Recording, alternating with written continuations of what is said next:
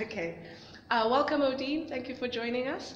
Firstly, we'd like to talk about a bit about your career, how long you've been involved in the game, and what initially got you into the game. Well, I've been part of the cricket since a very young age. Started at mini cricket age as well. And since then, I never stopped playing. Played with the boys and just kept going. And then when I got to high school, played with the girls. And then obviously went for trials for provincial. And then, yeah, since then, it's just rocketed up to national level, while emerging first and academy, and then I joined the Proteas. So yeah, it came in, I think it's been from the age of 7, if I'm correct. Wow, that's been a while. And you've been involved in cricket, both domestic and, as you mentioned, on the international, with the Proteas scene.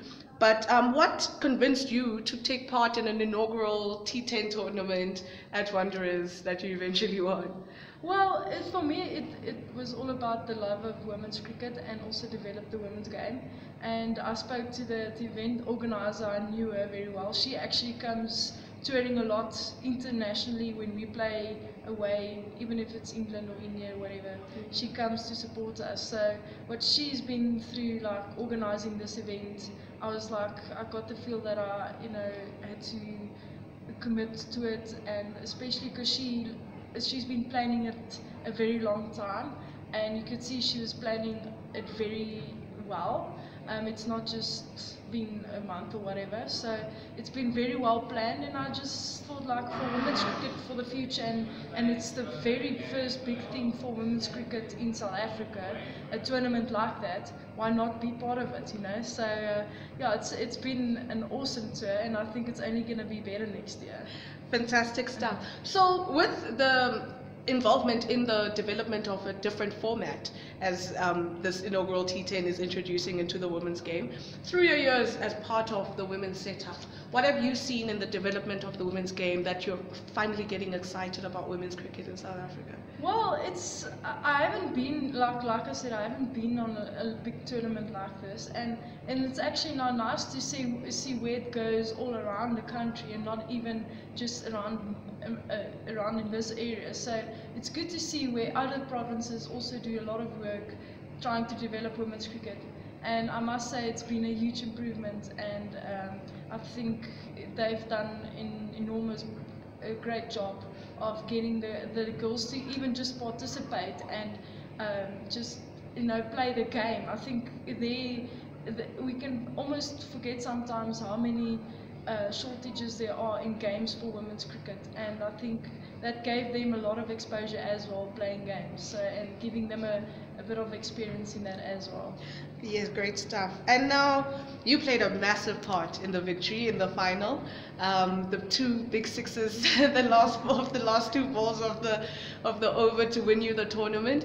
Can you talk us through what you were thinking, what you were feeling at the time, with all the pressure on you?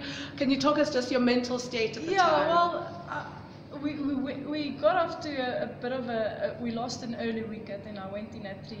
And obviously Bronwyn was in with me, and then we settled things up very nicely, and we went about every over, and we're like, no, we've got this, we're on par, we're on the run rate, going at it to win it. And then I think it was the second last over. Yeah, the second last over, we only got 6 runs of it.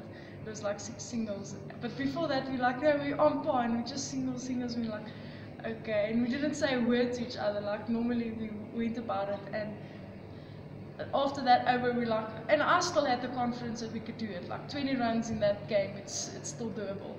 And then the first run, Bronwyn was on strike, giving me the strike, and obviously I had to do something, and I was mistiming the balls in the previous over, so it was back in my mind. It was like, yes, I need to do something, but I kept confidence. I'm like, the whole thing for me was just like thinking, we got so far, we can't get to lose now. We have to pull it through. We have to. Yeah. So yeah, it was tough. It was a wide ball and a dot ball here and there, and then I just had to pull it through. And luckily she bowled in my arc, so I could put it away. And that second last one was so big they had to fetch it on the other field. So that gave me some thinking time as well. And as I look around the field, and they crowd are screaming, and they are like, my team is standing there. I'm like, yo, no pressure, like I have to do this. So I had time to think, and I had to go full swing. We needed 4 runs of the last ball, but in my mind I was like, just go for it. And as soon as I made contact, I was like, oh, straight to the field there. So my heart sank for a little bit, and I'm like, as she went like this, like looking over, I was like, yes, got it. So yeah, there's nail biting. I thought at the end I'd just hit it straight to in her hands, and that would have been so disappointing. But yeah, in the back of my head, I was keeping positive, and I just said to myself, there's no way we can come so far and we lose it. So I just had to go full out, yeah. And did you want that responsibility on yourself? When those last 2 balls came, were you there like, I'm happy enough, to... It went back in my mind, like when I got in, I'm like, I want to finish this. I don't want to go out, I want to be there till the end. And I actually memorized, I had this picture in my mind that I'm going to hit the winning runs. That's even before I went in. So it happened, and it just tells you what you can do when you're actually thinking about all of this. So, and then I was just like, when we got closer and we were on par and both of us were in and we're hitting the ball well, I just like felt that we have to finish it, because for a new batter to come in and try and score runs, it's not easy to get your eye in so quickly. And they bowled well at the end as well. It wasn't easy. We had to rethink and do something else. So for me, it was just going straight through, because to get a new batter in, not that we don't have like batters, we've got very good depth in the team. So I was still backing them, but I was like, no, we can pull this through.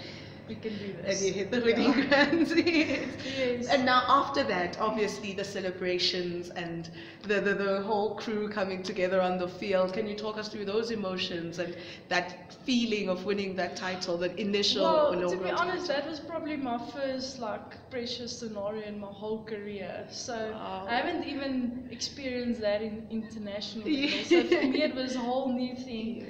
And if I had pressure, it was more on the bowling side. It was never on the batting side, because I was more a bowler than a batter.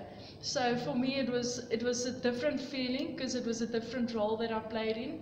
And as soon as I hit that run, it was just screaming all over the team coming around. So it was an emotional feeling, and it felt great. It was awesome. And now looking ahead, would you participate in something similar?